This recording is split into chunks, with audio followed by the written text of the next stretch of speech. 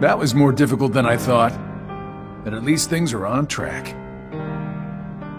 Lord Xemnas is nowhere to be seen, so that means the party's already begun, huh? Yes. Man, does that Xehanort scare me like nobody's business. The way he can see into minds. And it doesn't help that no one knows what it is that the old man wants. I wonder if even you know what's going on inside your own head. I will be led wherever it is I am destined to go. Sounds to me like you don't have a clue of your own. Every Keyblade Master is bequeathed a Keyblade of his very own.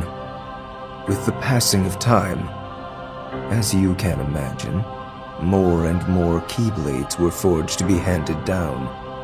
But of all the Keyblades in existence, Master Xehanort's is the most ancient.